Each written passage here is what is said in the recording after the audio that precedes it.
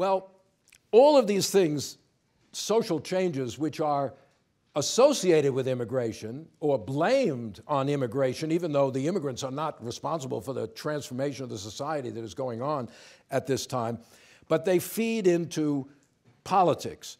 Another thing which feeds into politics is the rise of urban political machines, particularly the Democratic Party in these cities, like New York, begins to mobilize immigrant voters as a major voting bloc.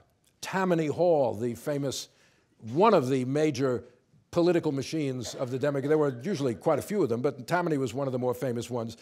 It was a combination of a political operation of getting people to the polls to vote and a sort of primitive welfare society. The local ward boss would give you a turkey on Christmas or help you out if you got into trouble with the police, or maybe find your cousin a job when he turned up here from Ireland.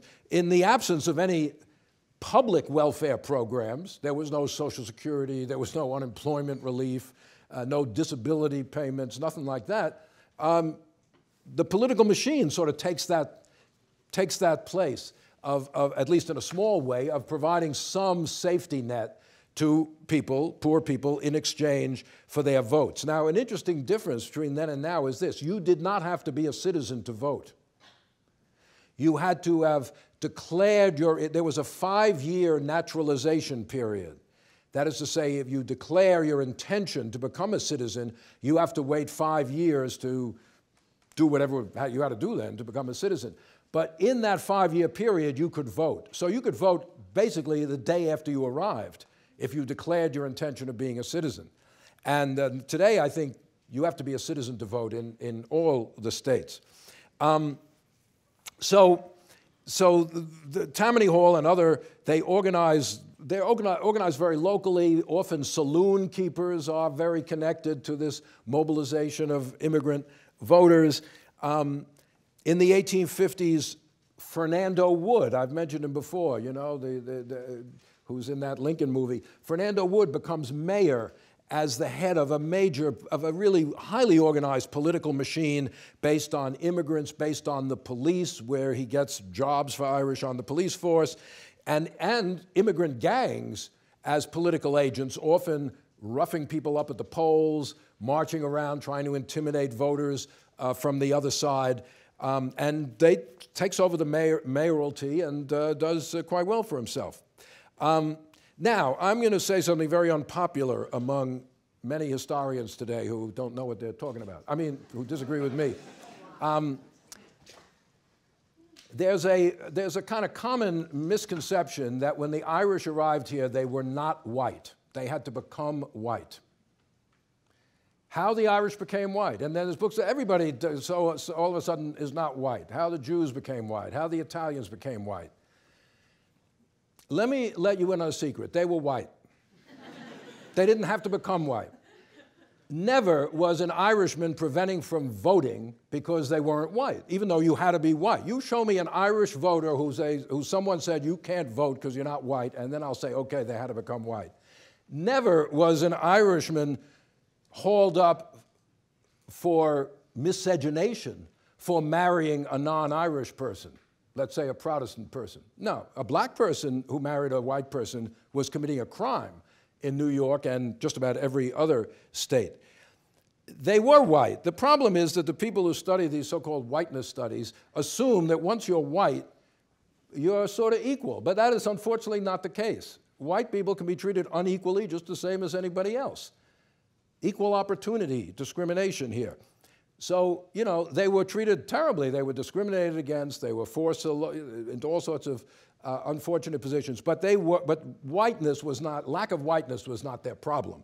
And they were seriously exploited, but that does not mean they were not white. So this whole business is to me, just a misleading kind of idea.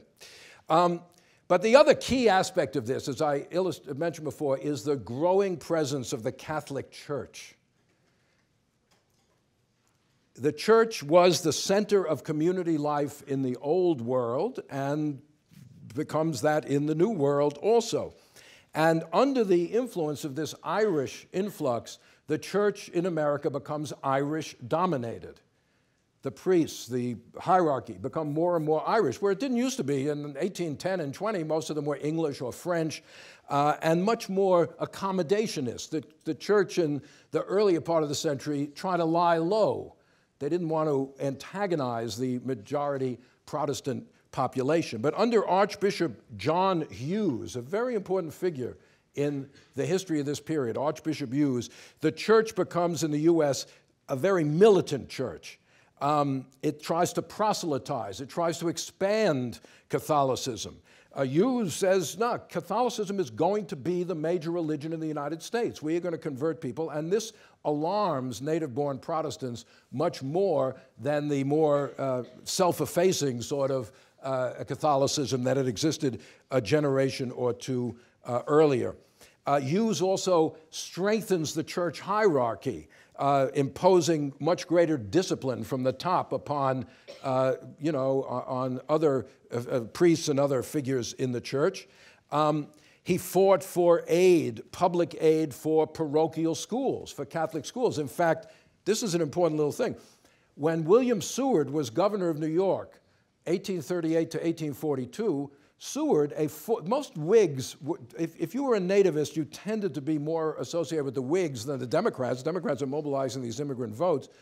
Seward thinks it's sort of like what's going on in the Republican Party today. In the Whig Party, there were a lot of anti-immigrant, and then there were some who said, you know, we better try to appeal to these guys. If we just denounce them all the time, that's a losing political proposition. So Seward was like the Jeb Bush of the Whig Party. You know, Jeb Bush is now saying the Republican Party's got to get with it with immigrants, not just be hostile to them all the time. Seward tried to work with Hughes to actually get state funding for the parochial schools that Hughes was setting up, tried to limit anti-immigrant sentiment in the Whig Party. It didn't quite work very well, but 20 years later, as we will see, when Seward is a candidate, the leading candidate for the Republican presidential nomination in 1860, the nativist element in the Republican Party absolutely will have nothing to do with Seward because of his sort of effort to be good to immigrants 20 years earlier. They needed a candidate who, while not overtly nativist, was acceptable to them, and that turned out to be Abraham Lincoln. So Seward's actions in 1840 reverberate 20 years later on the eve of the Civil War.